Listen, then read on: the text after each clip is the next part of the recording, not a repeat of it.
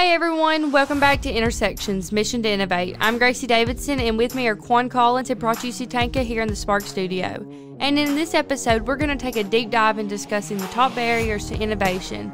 And to do so, we're joined by two guests today, Natalie Foley and Kevin Landtroop. Both Natalie and Kevin have been enablers and stewards of the innovation ecosystem, and they bring their deep expertise and stories to you. So brace yourself for an exciting and stimulating conversation as we look at the innovation space through multiple lenses today. Hey everyone, welcome back to episode 5 of Intersections. Joining me, Prachi and Kuan, are Kevin and Natalie. I'm so excited to hear what they say. I'm going to kick it off to you, Kuan, so we can get started. Thanks, Gracie. Thanks, Prachi. And welcome, Kevin and Natalie. We are so excited for you to join us on episode 5, Barriers to Innovation. Such an exciting topic. So before we get started, just for you guys, I know we've had a couple episodes. You may or may not have listened. Hopefully you have listened to some of our previous episodes.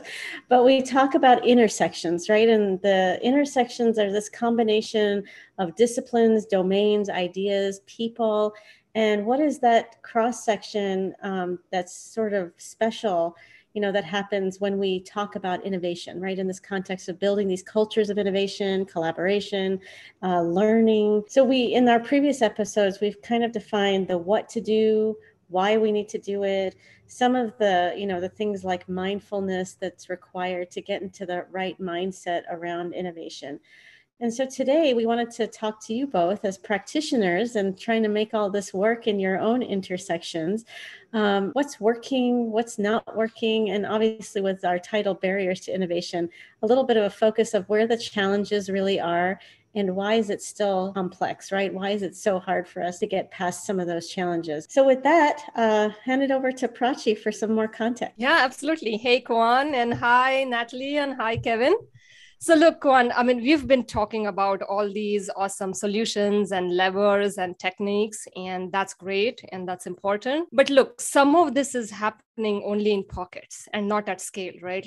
That's the reality, which is why I feel strongly that we absolutely need to step back, put that critical lens, really gather around. Look, in episode 1, we talk about this cafe-like setting where, we're just sitting around a little cafe table with friends, having a very open, honest, and transparent dialogue. So this is exactly how that feels like, right? So let's just talk about barriers to innovation. Thinking of an analogy from some of the agile routines, this feels like a retrospective almost, where we can have a forum where we can talk about what is not working. And of course, to have a good retrospective, it's always better to have more than 2 people. So again, we are so glad to have you, Natalie and Kevin. And Kevin, you and I are not strangers, but you and Kuan have certainly, worked longer together. So Kuan, can you tell us a little bit about how you met Kevin, how you worked together, and we'll get this party going. That sounds great. Well, Kevin, I guess we met about 4 years ago back in Austin, Texas, when I was new to the area and we opened our office in the Capital Factory. And I would really say that everything that I observed in the Capital Factory and the work that you and I did together there was really inspiration for what we're talking about today. So Capital Factory, for our listeners, is a startup accelerator. They like to call it the center of gravity for startups in the state of Texas, which is cool. And what I found really interesting was the integration of not only the startup community, but large businesses like SAIC, Amazon, Google, and the government. So there was an entire floor at the Capital Factory that was dedicated to government that was interested in figuring out this problem of how to accelerate innovation and how to bring non-traditional companies to the table so that they could, see what was the best of breed, what that community was thinking about, and how to move fast, right? So learn from that culture of startups and venture capital. So Kevin and I worked together and struggled over this problem of how we make this, relationship work. So over to you, Kevin, for some introduction here. Thanks, Kuan and Prachi, and thanks for inviting me to speak with you guys today. So a little background about me. Graduated from West Point, spent some time as a cavalry officer. I also went to the University of Texas in Austin for law school, spent some time as an attorney. On the institutional side of the Department of Defense, I directed ops for a huge organization, as well as worked on capabilities development inside the DoD. I did a whole bunch of rotations out at the National Training Center, which is, where you get to see really how poorly as a force we connect data and decision and effects, and did all that stuff in environments ranging from contentious to full-blown combat on 5 different continents. But when I came to Austin, which was shortly before I met you, Kuan, I came here to help startups connect to DoD problems. And when I started, I realized they're working on solutions that were relevant to some of the things the DoD needed, but they didn't speak the language, they didn't understand military systems or operating context, and they really didn't understand contracting. Like, how does the government buy things? And so I started the Texas Defense Innovation Forum to give companies those basics, like, how do I get a cage code? Where do I start applying and competing and performing on contracts? Do I go to the GSA and try to get scheduled, or do I do an R&D contract? And then, like, what's the difference between like AFWorks and a program executive office? Like, those kind of basic things. And then we get into more details and complex stuff like cybersecurity requirements and international trafficking and arms regulations and, foreign ownership and control and those types of things. But we did that through a defense academy, and our first one had 22 attendees, and 18 of those companies ended up winning phase 2 awards. And so I'm like, wow, we've got something here, right? And that was about the time that I jumped into Capital Factory. They opened up the Center for Defense Innovation, and I got to scale that model. And over the first year, we had about 200 active companies. We got 30 of those companies awards that totaled around 60 million that first year, which was also cool. But then COVID happened, and I decided to try something new. So I went to a company, which is where I met Prachi. It's an artificial intelligence company that spun out of a defense-focused subsidiary called Spark Cognition Government Systems, and I led their BD team and quadrupled the team and the bookings in 1 year. And then I got mired in Salesforce, and I didn't really like that all that much, so I decided to leave. And now I'm working with a company called Cyber Advisors, and Cyber Advisors is really, really good at helping startups win R&D contracts. So going back to the basics of what we started with, except with more specific support for the individual companies. But my role in the company is to help transition that technology into production and deployment. And the reason why is because if we can do that, then we'll actually impact the mission instead of just building a bunch of science projects. And the second thing is we create something that the investors will understand, right? Recurring revenue contracts that contribute to the valuation of the company. So that's what I'm working on. I guess in addition to all of that, I teach a course at the University of Texas called Hacking for Defense. That's awesome, Kevin. You are certainly a person of multiple talents. And I have to say, I feel the same way about Natalie. She's truly a polymath. So Natalie, before I ask you for your introduction, I have to tell the little story of how we met. So I saw you first when I took the design thinking certification online, which was through University of Virginia's Darden Business School. And Natalie was one of the lecturers there. It was a completely virtual forum, so I didn't really meet her, but I just did a complete, I think, cold reach out over LinkedIn. And we just kind of hit it off. And then we ended up taking a joint workshop for almost 3 hours through Northern Virginia Technology Council. And we talked about the intersection of design thinking and digital transformation. And I remember, like, before, during, and after that workshop, we were having just so much fun and we were laughing so much, like people stopped and asked, like, what is going on? Why are you so happy? Right? So over to you, Natalie, for your introduction. Tell us a little bit about your background, and love to hear about your experiences as the CEO of Peer Insight as well. Yeah, you bet. Thank you, Prachi. I was just, and y'all know you're focused a lot on intersections, and it's just funny that we met with an intersection. We're like, yeah, what is the intersection of these two? Let's dig in. And I could not have asked for a more fun, curious person to dig in with that. So excited to always be in dialogue with you and everybody on this call and listening to. For me, my journey started as a problem solver, joining PricewaterhouseCoopers as a consultant. I had never taken a business class before in college, but was really hooked when somebody said that in consulting, you get to solve problems on teams. Like that's me in a nutshell. And I like teams. I'm pretty equal opportunist when it comes to the problems that we're solving. And I really like stretching across industries and sectors. So for me, kind of joining a problem solving unit right away and kind of learning sort of the basics, but a lot of the problems I were solving at PricewaterhouseCoopers and then IBM bought the group I was in was, how to improve the core business. And I enjoyed that, but I was also curious about tackling hairier problems, more social challenges that were bigger in scale. And challenges of growth, of what's new and what's next. But meanwhile, I was also kind of pulling on a thread of working in international development. That was a calling that came after 9/11 for me.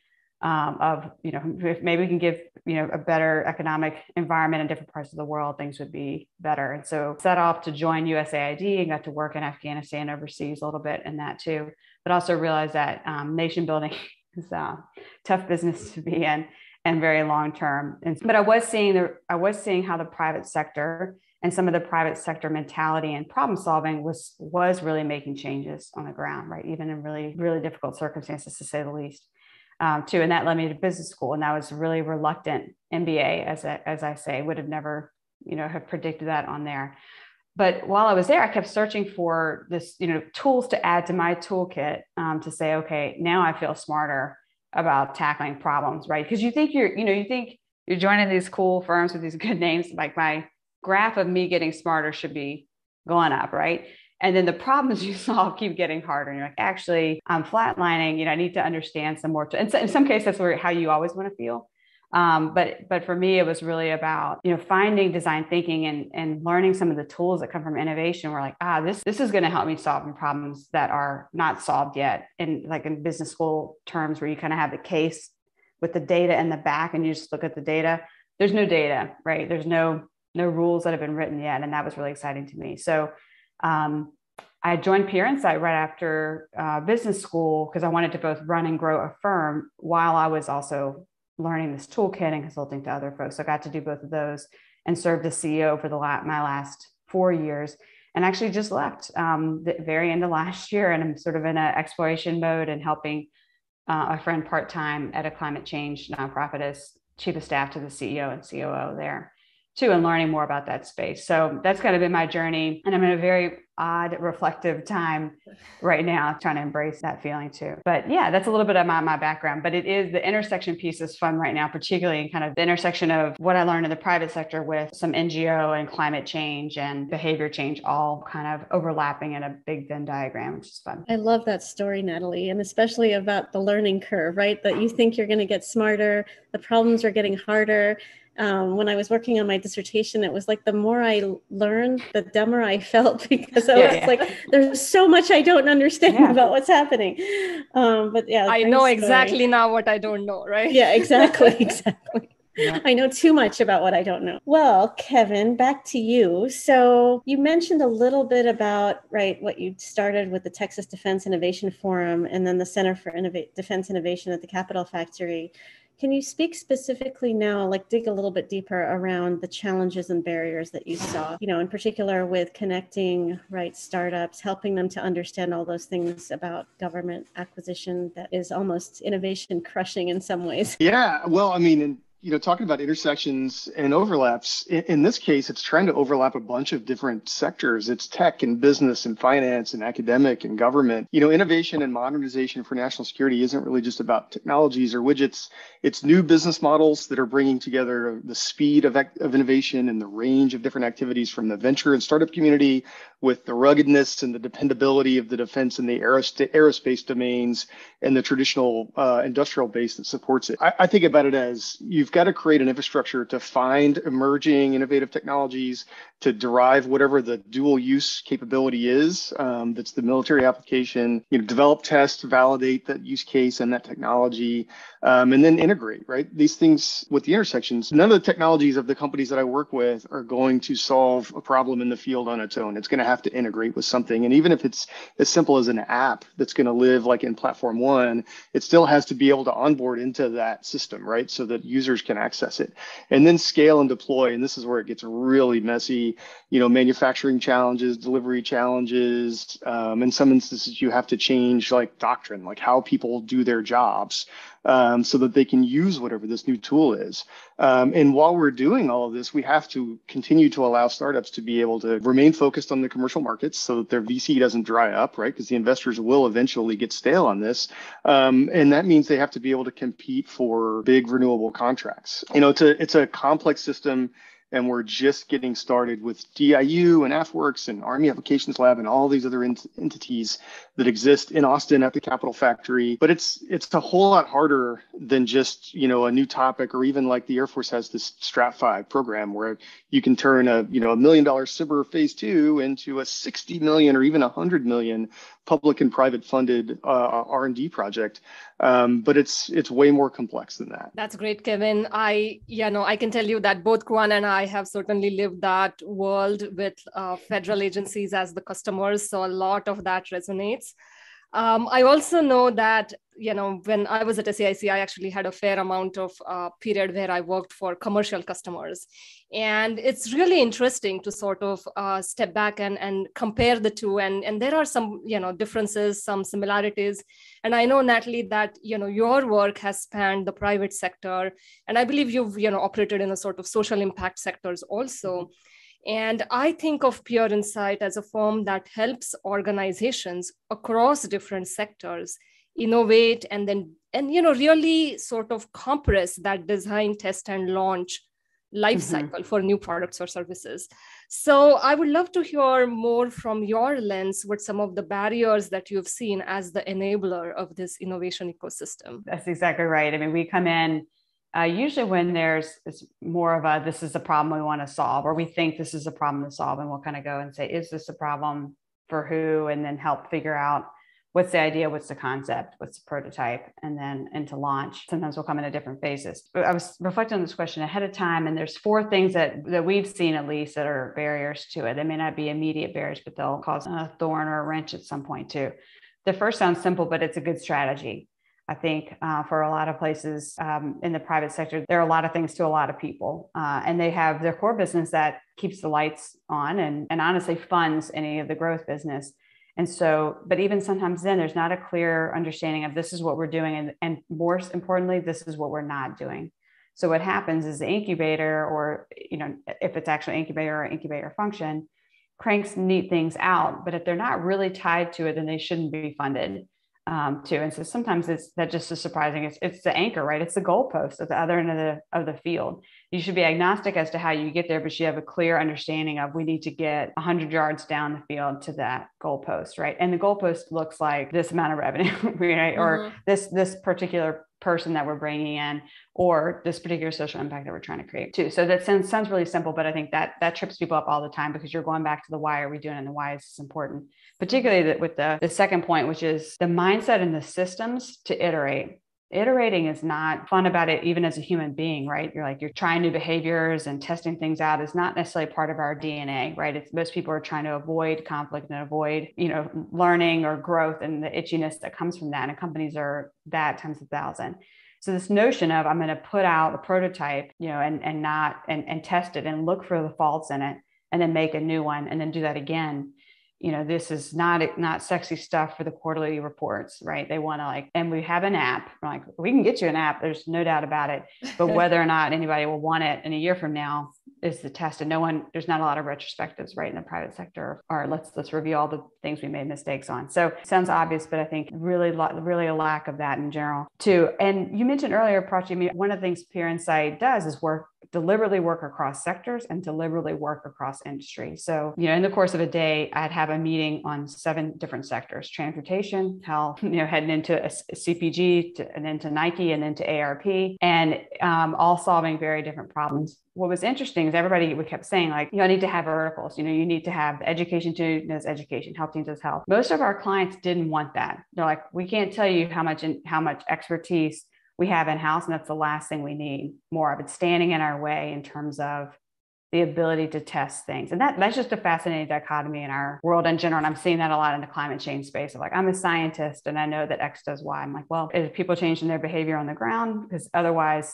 really nice that causation happens, but what does it mean, right? How do you translate into something? So I think that's just been an interesting phenomenon, especially at the speed of how expertise travels too. But I think expertise can stand in the way, which sounds odd to say out loud.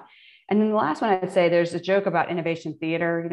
Firms starting at the cool spaces and making little trips to San Francisco, to look at stuff. But I think there's also an innovation theater of bringing huge amounts of people to workshops, to meetings. I'm like, I want 3 people in this room to brainstorm with.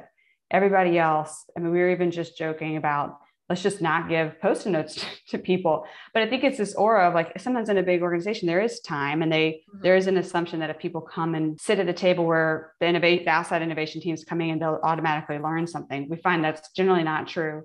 So I think the power of a small team is not necessarily harnessed as much. I think there's auras of that in the legends of R&D teams and little teams working together. But sometimes I feel like when you're getting into more of the strategy or the C-suite, it's sort of everybody wants to be there to kind of see and observe and report and not miss out too. So maybe a bigger thing. But I think that's a minor one, but I'm seeing that more and more of like, it hampers our ability to get things done and fast when you invite everybody into every piece. And just as a follow on there, Natalie, I mean, you laid out some very interesting insights there. I mean, going back to even the mindset point that you made, and even like through your current work right now, you are getting deeper into the change behavior aspect. Yeah. Do you think there is a place to sort of, employ that as a learned behavior? Because I think you kind of were alluding to the fact that maybe this is not something that comes naturally to people. So I'm just trying to understand, is the barrier that the right process and right behavior hasn't been taught, or is there something more going on here in your opinion? Yeah, I think there's a couple sub barriers to that. Sure. Because that's fun, getting into the subs. One, it's time. I mean, iterating takes time, and it's viewed as you're not building something if you're iterating. And I think pure tech teams know that that's not true, but there's sometimes just other folks that are taught differently. I think that's part of it. We would say, oh, good, I'm glad you caught that now because we only spent $25,000 and a month on it, right? Trying to de-risk this. The worst thing you could do is spend $500,000 and then learn 8 months into it and you've deployed your team, like the opportunity costs. Again, that retrospective, there's not an incentive to retrospect much in big organizations is my general thinking. So taking the time to go back and sort of look at what you missed, right? And I did a lot of sales for innovation. Like no one wants to hear like, we're going to save you wasted money. Like that doesn't really, that's not sexy or interesting. And it's a lot of math. But the point is that I think there's a time factor. There's a tracking of, oh, this is what we thought. Like, look at what we just learned. And aren't you glad that we shut it down? And a celebration of failure, but not in a failure. It's a celebration of learning, right? Of saying, of the curiosity. And that goes back to the fixed and growth mindset. If this is a growth team, every time you shut something down, that is a huge amount of learning that you got from that. It's almost better than if you were successful, right? Because you learn what doesn't work. And that's just not, there's no incentive to do that. There's no celebration of that because things are so public and you're reporting out to shareholders. Yeah, that's fascinating. I loved your discussion around innovation theater because there is so much focus on sort of the flashy side of this and not enough focus on the actual the harder work that needs to get put into that and the investment that's required for the non-sexy parts of the work. And I think that's a huge issue and challenge from a reporting perspective for sure. All right, Kevin, back to you. I love everything Natalie just said. Like I'm like inventorying the books on the shelf here that cover these topics. Actually Lean Startups over there because I read a chapter of the Lean Startup almost every day just to remind myself of what I'm supposed to be doing. But you've clearly also read the book. I've read this. I know. I was like, I bet if we got closer, it'd be like, that's my bookshelf transported. Yeah. You talked about some of the success stories, Kevin, earlier, right? Some of the companies, like for example, in Capital Factory, of the 200, the 30 that we were able to get on some kind of vehicle with the government. And from my observation, right, I think we've done a great job so far with establishing the need, right, for these communities and this intersection.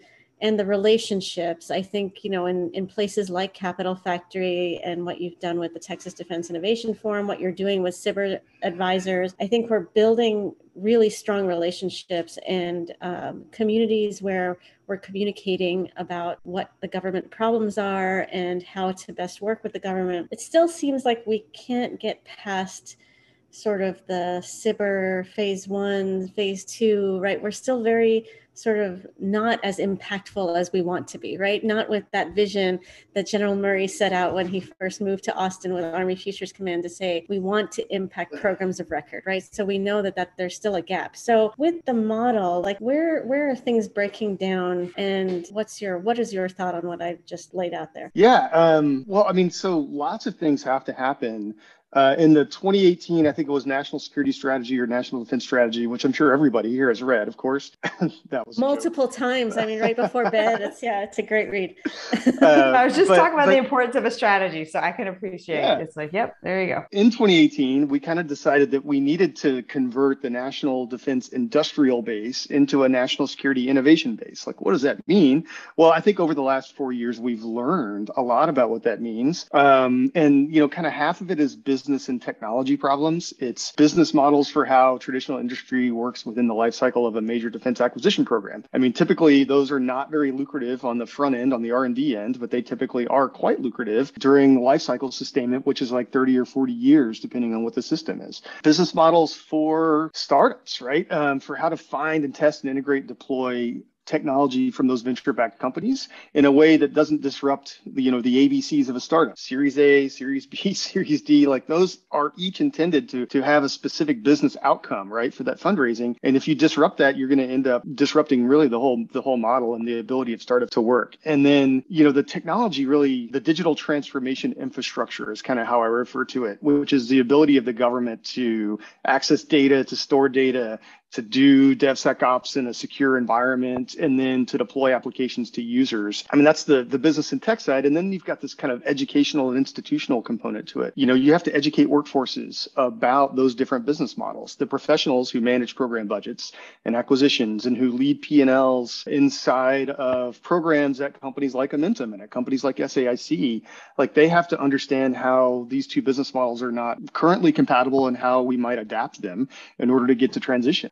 Creating the business cases. So Natalie talked about, she talked about business cases in B school. So anybody I am not an MBA, but I'm familiar with this process, right? It kind of all models on this Harvard Business School case study model, right? Well, those case studies are not written yet for this. We need to go and write those so that people have, packets of paper to wave in front of Congress when they're asking for change. And then training the workforce to employ the digital infrastructure, the digital transformation infrastructure as a weapons system. That is important. That's happening here in Austin at the Army Software Factory. It's happening around other places, but it's just getting started. And then accessing talent differently, which, there are young people across the country who we should be kind of inspiring and equipping to participate. Sarah, I hope someday you join a technology company and help build a product that solves one of these problems. That's one of the big goals that I have for teaching at Hacking for Defense.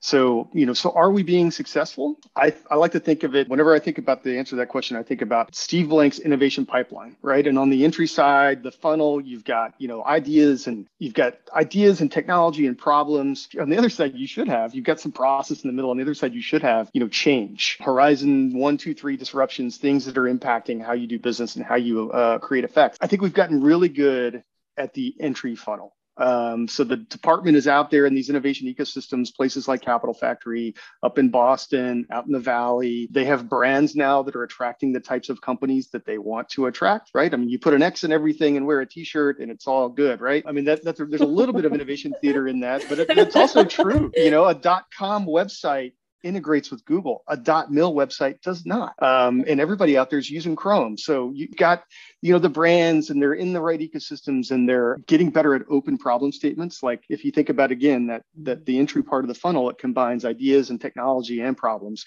And it's an iterative process to come up with something that's actionable. And they're getting better at doing that, I think, to create open and semi-open problem statements. And they've turned the startup community. I mean, dual use technology is an investment thesis today. It really wasn't 5 years ago. I mean, that's a huge thing. The fact that, I know 5 or 6 different funds right off the top of my head that are dual use funds, right? So, and we're on a path to creating the digital transformation infrastructure. So with the Joint AI Center, you've got Joint Common Foundation, you've got data readiness and testing and evaluation efforts. Each service has some version of enterprise cloud, DevOps, and deployment. The Army has, as an example, the Enterprise Cloud Management Agency, which manages C Army and the create environment where they make things, and then C Analytics, which is where they deploy apps.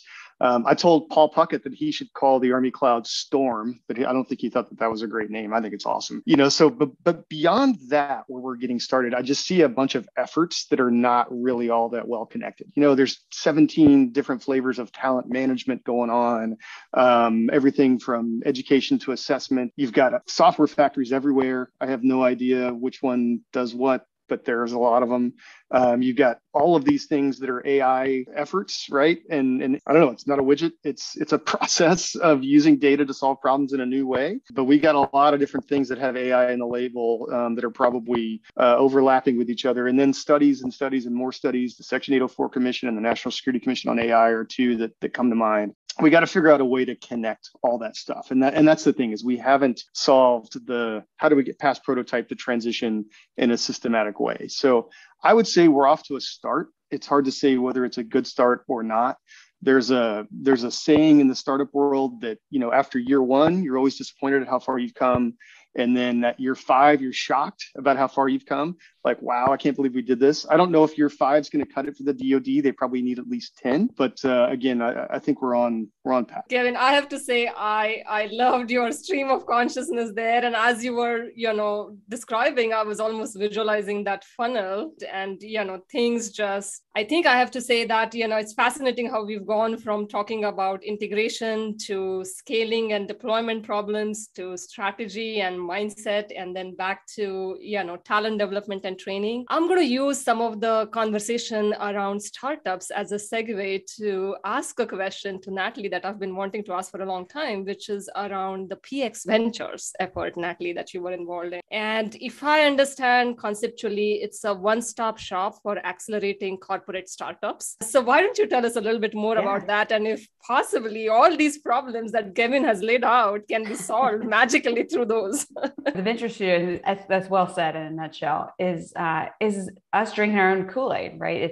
It's saying, hey, we've been trying to get large established organizations, mostly in the public sector and the nonprofit sector and the private sector. What have we learned? We're trying to serve their needs, what's missing there. And so for us, it was solving a couple of things. One, first let me tell what it is, and then hopefully the problem solving will be better. It is a one-stop shop. The point of it is to be able to come to one place with one team. It's very polymath, to be able to go to get support from like early upstage blue sky, like what are the landscapes of possibilities and new things that we need to solve, all the way down to building, right? And so you can really see all that in one spot. You're not piecemealing together. And that's one of the problems that we saw a lot of, the jumpiness of, I'm going to use one team, might be internal, out, external, to kind of help me do customer discovery. And then I'm gonna have a separate team doing the business model, and I'm gonna have a separate team building, right? It's really saying, it's the intersection thing again. Like I need one group of people to be able to think and speak design, tech, and business all at the same time every day.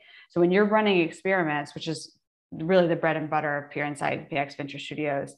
And when I say experiments, I mean, you have a concept, you have some hypothesis of what you're trying to do, and you haven't built anything yet. That is a sweet spot where you could spend not a lot of money and learn a ton if you run experiments well. And so our point in there is to say, you're constantly running 3 or 4 in-market live experiments. You've got to constantly be looking at the data and then looking at it from a lens of business. What is it telling you about the business model of this? What is it telling you about whether people even want this? And then what is it telling you about how you should be building it? And so those languages coming together is really important. And that was the problem that it was trying to solve for. The other thing is aligning incentives. We've talked about this a little bit, but most companies are very comfortable with flat fee consulting, right? To McKinsey, to BCG, especially when you're looking at sort of strategy and growth related things.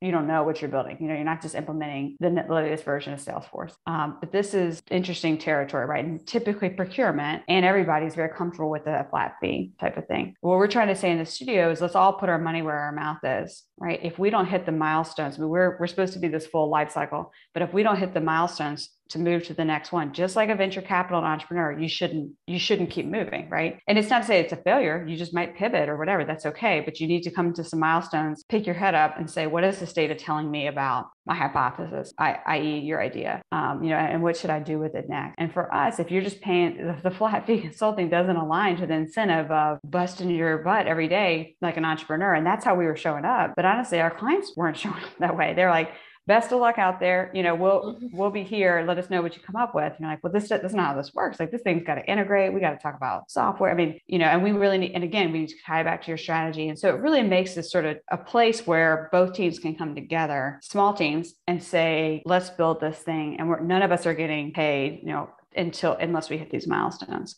So it has a different business model as well. Yeah, that's a little bit about it. Yeah, no, I love that. And I have to say, Kevin and Natalie, this has been a most fascinating dialogue. And I know we can keep going here, continue the party, but I'm going to hand off to you, Kuan, to kind of, summarize quickly and then close this up. Wow, that was such an amazing discussion. I mean, literally, we could probably go on for another hour on this topic. I think, we covered a lot of ground here in a little bit, 2 different domain areas in terms of where Kevin lives and where Natalie lives. But, some common areas were around, understanding the problem, right? I think that's critical. Defining it in a way that still allows for creativity, right? For this community to think through what the best solution is for that problem. I loved Natalie's discussion on the hard work part of this and, not focusing so much on the theater side of this. I think that is still a struggle. And your last story about, getting the client to roll up their sleeves and get in there with you, I think is also